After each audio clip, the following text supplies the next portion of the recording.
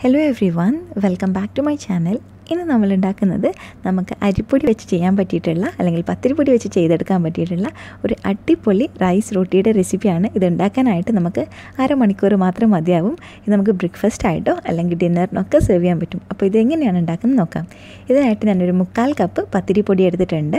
നമ്മൾ ഷോപ്പിൽ നിന്ന് വാങ്ങിക്കുന്ന പത്തിരിപ്പൊടി യൂസ് ചെയ്താൽ മതി. ഇനി ഇതിലേക്ക് ഒരു 3/4 കപ്പ് തന്നെ മൈദയാണ് ചേർത്ത് കൊടുത്തിട്ടുള്ളത്. നെക്സ്റ്റ് ഇതിലേക്ക് ഒരു 2 ടീസ്പൂണോളം പഞ്ചസാരയും ആവശ്യത്തിനുള്ള ഉപ്പും കൂടെ ചേർത്ത് കൊടുക്കാം. അതിനുശേഷം കുറച്ചും കൂടെ ഒന്ന് ഫ്ലേവർ വരാനായിട്ട് ഞാനിവിടെ ഒരു 1.5 ടേബിൾ സ്പൂൺ പാൽപ്പൊടി യൂസ് ചെയ്യുന്നുണ്ട്. പാൽപ്പൊടി ഇല്ലയെന്നുണ്ടെങ്കിൽ നമ്മളിത് കുഴച്ചെടുക്കുന്നത് പാലിൽ കുഴച്ചെടുത്താലും മതിയാവും. ഇനി ഇതിലേക്ക് ഒരു 1/4 ടീസ്പൂൺ ബേക്കിംഗ് പൗഡറും കൂടെ ചേർത്ത് കൊടുക്കാം. അത് നല്ല സോഫ്റ്റായിട്ട് കിട്ടാൻ വേണ്ടിയിട്ട് ഹെൽപ്പ് ചെയ്യും.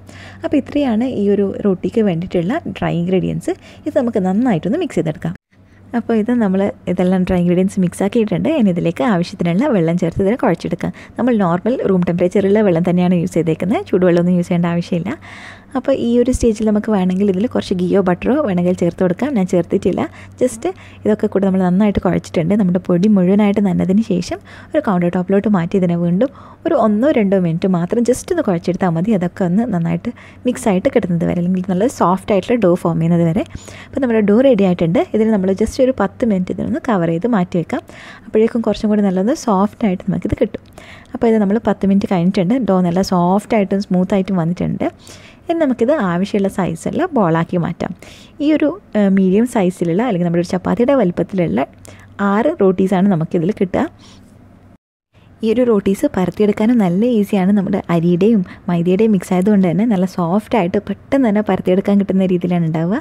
ഇതിലേക്ക് നമുക്ക് ആവശ്യത്തിനുള്ള മൈദ യൂസ് ചെയ്യാം. അപ്പോൾ ഇത് നമ്മൾ റോട്ടീസ് ഇവിടെ നന്നായിട്ട് പരത്തിയെടുത്തിട്ടുണ്ട്. നമ്മൾ നോർമൽ ചപ്പാത്തിയുടെ ഒക്കെ ആ ഒരു തിക്നെസ്സിൽ തന്നെയാണ് പരത്തിയെടുത്തേക്കുന്നത്. വേണമെന്നുണ്ടെങ്കിൽ നമുക്ക് തിക്നെസ് കൂട്ടുകയോ കുറയ്ക്കുകയൊക്കെ ചെയ്യാം. അപ്പോൾ ഇനി നമ്മളിതിൻ്റെ മുകളിലുള്ള എക്സ്ട്രാ ആയിട്ടുള്ള മൈദ ഒക്കെ തട്ടി മാറ്റി നമ്മൾ ചൂടുള്ള ഒരു പാനിലോട്ട് മാറ്റിയിട്ടുണ്ട്. ഇത് നന്നായിട്ട് ആ ഒരു 10 മുതൽ 20 സെക്കൻഡിന് ശേഷം നമ്മളൊന്ന് ടേൺ ചെയ്തിട്ട് കൊടുക്കാം. അതിനുശേഷം ഇതിൻ്റെ മുകളിൽ നന്നൊരു ബബിൾസ് വന്ന് തുടങ്ങുന്ന സമയത്ത് നമുക്ക് വീണ്ടും സെക്കൻഡ് ടൈം ഇതിനെ വീണ്ടും ഒന്ന് മറിച്ചിട്ട് കൊടുക്കാം.